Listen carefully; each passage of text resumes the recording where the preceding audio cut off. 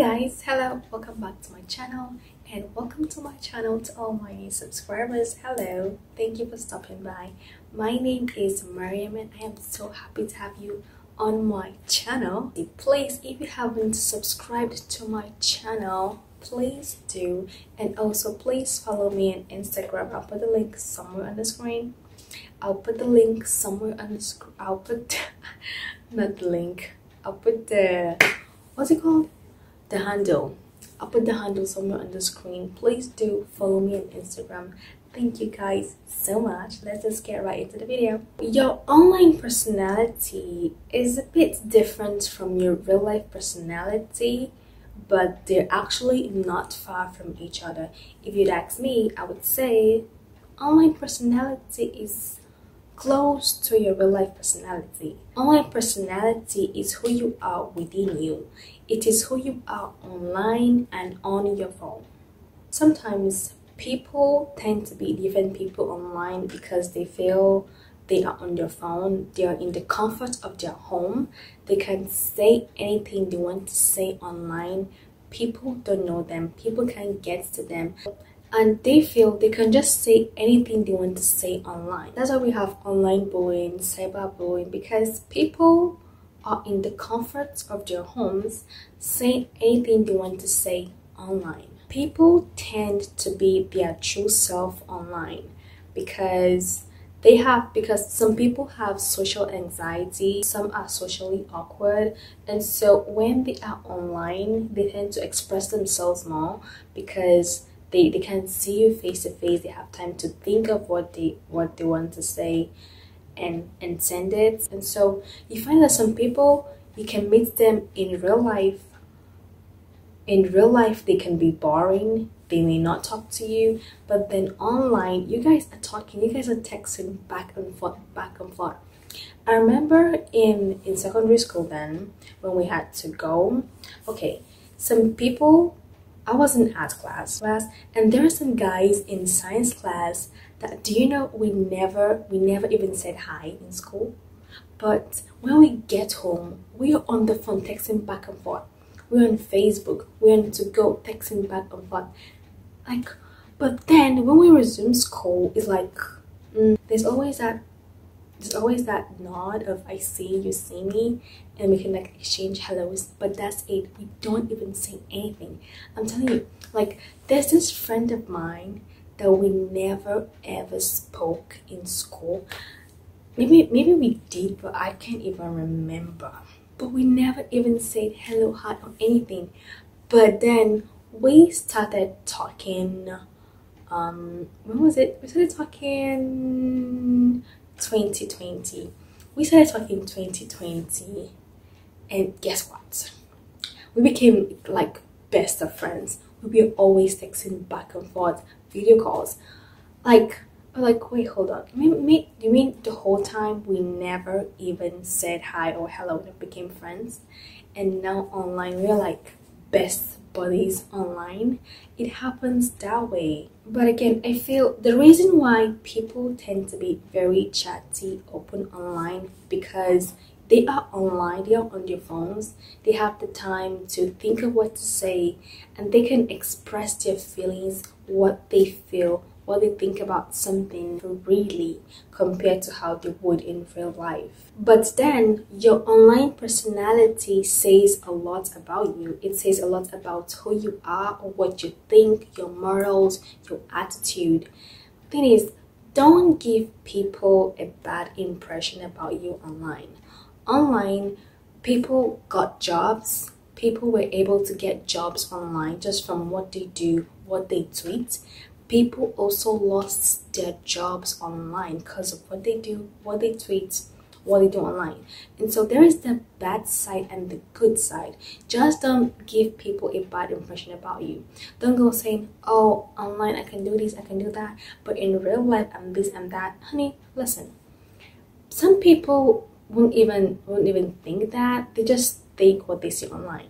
I have read a story online that she and this guy, they got talking, they met online, they were talking, texting back and forth, phone calls, video calls, FaceTime, and so they decided to meet up in real life. Do you know she said in real life they had nothing to talk about? But I was like, wait, what? Like, I feel, I don't know, I don't know how, but I just feel, how can it be that it could be that in real life they have anxiety, they have nothing, like they just don't know what to say. There's a reason why sometimes people get anxious about your socials, because they kind of want to know who you're friends with, who you're talking to, what you do online. It's actually important. One thing people tend to forget is that the internet does not forget. The internet does not forget. You can say something now, you can post a picture, you would forget, and 10 years later that thing will come back and haunt you. Cases where people said some things, they talked about some things about 10 years ago, they thought everyone has forgotten, but we have people that will go to your page, they will go and look for all the things you said, look for that particular one and bring it back up. Like, people are crazy like that, I'm telling you. So just be careful of what you do online, what you post, what you say, because the internet does not forget. People don't forget. And I'm telling you guys, people right now on the internet are looking for attention.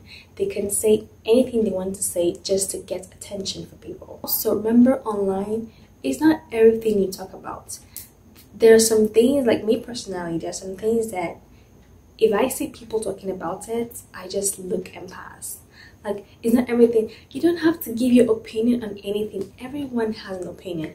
Everybody wants to give an opinion on something. Everyone feels he or she is a master in something, and people should listen to their opinion or what they have to say. You don't have to give people your opinion. You don't have to prove anything to anybody. One thing people are forgetting is that our real life relationship with other people matters a lot. How you interact with people physically matters a lot. Please try and meet up in real life, because you kind of want to know the real person, because I believe there is so much more to someone. There is so much more you can know about someone in real life, in person, than online. So when you meet people like in real life, they're like bubbly, chatty, and like you feel the vibe. But online, they can be so boring. You find out that in real life, some people cannot even hold conversations. But online, you guys are texting back and forth. That's because they have time to actually think of what to reply and send. Maybe they are nervous, that's why maybe they can't hold conversations. But then knowing people on a personal level matters a lot. And also online, we should please try and show empathy. Like, there are so many people that they're so mean online, mostly because you can't even see who you're talking to. There is no eye contact, and they just say what they want to say online. I remember this incident that happened on Twitter when the train got attacked. There was this lady who tweeted that she got shot. Do you know the comments she got? People were like, is she actually shot? Can we see the wound? Like, so many mean comments. And do you know, a few hours after that tweet, she actually died. And then people had deleting the comments that are feeling bad for what they said. I mean, please, if you cannot show empathy, don't comment, don't say anything, just move on. Your online personality is actually not different from your real life personality, because that shows this is actually who you are. Your online personality shows your morals, your attitude. It's who you are within you. I mean, having a good online personality can go a long way. Like, I can't even count the number of friends that I made online. Like, I have lots of friends that I first met online before we even met like in real life, and we're like good friends right now. The internet has its good side and bad side, but look at the good side. Like, we got to talk to so many people that we didn't even think we'll talk to. We got to be friends with so many people we didn't even think we'd be friends with because of the internet. So many people got jobs from what they do online. I mean, if you read books online, you can post those books. If you make music, you can post them online. People got jobs online. And so many people also lost their jobs online because of what they do, what they post. And so we should just be mindful of what we do online, because because our online personality matters. Okay, people be saying oh, online and this, online and that, in real life and this. Honey, people meet you first online, and so they will take it that this is who you are in real life. Because if you would ask me, I would say our online personality is actually not far from our real life personality, because it is who we are within us. You know, on Twitter, everyone has a degree, has a master's, is a doctor, is a professor on one thing or another, because everyone has an opinion about something. Okay, we have people with degrees when it comes to marriage and counseling, when it comes to divorce, when it comes to relationship, when it comes to parenting, when it comes to facts. Everyone has a degree. On Twitter, everyone is a doctor in something, everyone is a professor in something, everyone has an opinion about something. And so it's not everything people tweet, people say online that you would believe, because 9 times out of 10 people don't practice what they preach. They will tweet, oh, do this, oh, do that, but in real life they are doing the opposite. Don't forget to have a good impression online as well. I have come to the end of my video. Thank you guys for watching my video. Thank you guys so much. If you enjoyed my video, please give me a thumbs up. Please like, share, and subscribe, and I'll see you guys next time. Bye.